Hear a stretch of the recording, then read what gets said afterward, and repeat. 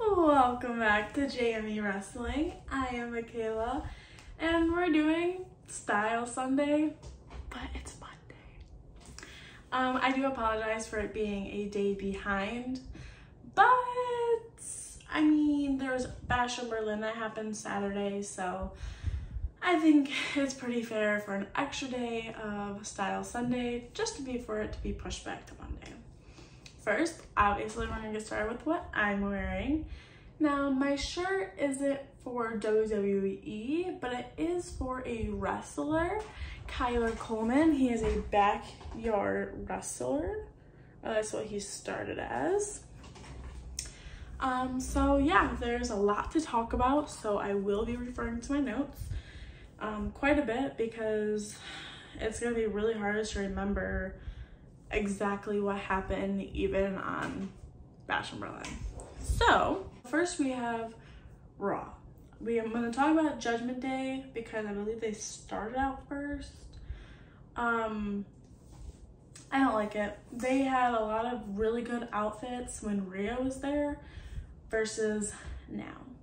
Now I feel like the color is gone and it's mostly like a black and gray and like dusty almost, whereas Rio and Damien were there, it was more purple. They even included some red in there sometimes, so it was really nice. But now it's not for me, honestly. Next I'm gonna talk about Rhea and Damien. They looked pretty good together. Rhea was wearing Damien's shirt and Damien was wearing Rhea's shirt, which I thought was pretty cool because they are terror twins and they're trying to represent each other. So by them wearing like the other person's merch, they're bravo. They're doing everything the right way and how it should be. Oh boy, The Miz. So I guess this Style Sunday, not Saturday, but this Style Sunday, I guess it's gonna be kind of negative because The Miz, what are you doing? Like, honestly, The Miz wears the same outfit with the same jacket every single week. And I get it. That's his thing, that's his gimmick. And that's fine, 100% fine with me. But maybe change it up a little bit, like stop wearing the Brick Art or Awesome Truth shirt. Stop wearing that big like jacket with like the strings hanging off of it. Like, maybe buy a new jacket.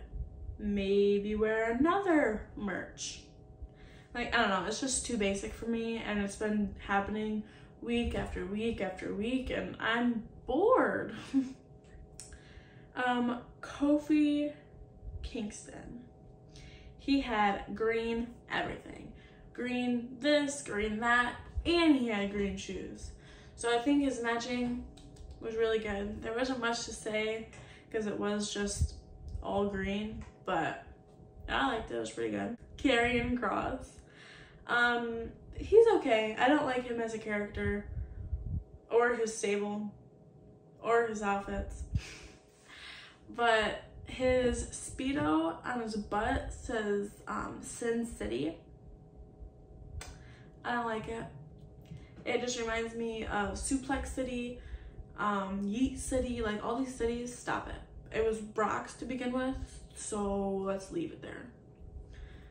So that was it for Raw. Now we're gonna move on to SmackDown. Ludwig. He came out for his match against LA Knight. And he had, what is it called? The red Speedo. And like, it was like gold with his initials and like the European something. I don't know what he is.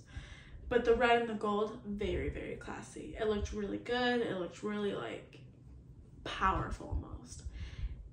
For my music fans out there, it reminded me of KD3 from Nas, his album cover. That I'll put here. I'll put a comparison because it truly reminded me of that, but it was good. I liked it. There wasn't too much for SmackDown only because I didn't get to watch the full thing, and even I watched up until it was Cody and Kevin Owens, And there wasn't a lot of like outfits that stood out to me, except for obviously Ludwig. And then I don't know her name, but it's Santos's girlfriend. The girl in the stable. I don't know her name. But she had white pants and this white top, and like the boobie area was like all sparkly, and it looked really good because it wasn't like too much of anything. Like she was just wearing like obviously like a suit type of pants, but it was white, and then her top was just sparkly, so it was like a little bit of like elegant with a little bit of sparkle. It looked good.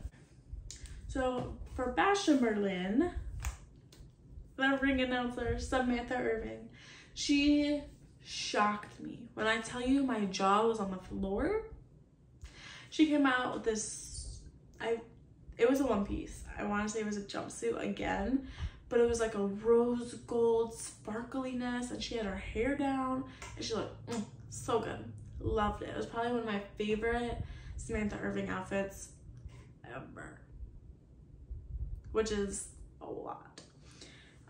But it was like the makeup, the hair, the outfit, everything was just screaming Samantha Irvin. I don't comment on the referees, but Jessica Carr, she popped out with some blue eyeshadow, and it looked pretty good. I don't remember what match it was for. I want to say it was either the Cody and Kevin or what's that one? Jada Bianca versus Unholy. It was either one of those two. It was pretty early on, but it was really good. Like, I didn't expect that from her. Bianca, she came out with these like bubble gem things all over her outfit, and they looked kind of like Orbeez, like some green Orbeez that were just stuck to her. I liked it. It looked pretty cool. It would have been more cool if it was blue. That way it looked like water and not just Orbeez. But, I mean, it was pretty cool. Same thing with Jade. She kind of looked like a green fairy almost. So I did like that they compliment each other like they always do. Alba was pretty nice. Alba and I did come out matching with like a yin and yang type of thing. It was like black and white, and it was like obviously half and half. That's why I called it the yin and yang. Alba came out with a 2-set, and she had these like baggy like cargo pants almost. I liked it. I think it matched her a lot, and it matched her top that she was wearing. I don't remember exactly what the top looked like, but I know that it went together. From Iowa this week was her fishnet shorts. So she had like white and black fishnets, and then she had these shorts that were really cool. Obviously the picture's gonna be here. For Dominic and Liv, she came out with a custom made leather jacket, I think it is, but it was really cool. It had like Liv's always on top, Liv's finally on top. That logo on the back, it said like Liv plus Dom or something, and there's a lot of like obviously Dom related things on it, so I like that. It fit her gimmick for this role right now, which I liked. Same thing with Dominic, his little jacket vest thing that he always comes in wearing, kind of like the purple cow print one. Instead of saying Dirty Dom, it now says Daddy Dom, which is fine because again it matches his gimmick for right now, but it's so sad for Rhea. Rhea came out lovely, star, eyes stopping, jaw dropping. Loved everything about that outfit. She had Terror twins on her booty. One said Terror, the other one said Twins. It was great. Her and Damien were matching kind of with the purple and the red. Like I said before, they're trying to incorporate more red, I feel, to get like a fiery smokiness, as were Judgment Day's The Ashes. But that is all for Style Sunday this week, Monday. I hope you guys enjoyed. I am so sorry I wasn't able to watch all of SmackDown, and that this came out a little bit late, but I hope you guys still enjoyed. Please leave a like and a comment down below. I will be responding. And yeah, stay tuned for next Style Sunday next week. Bye guys. Peace.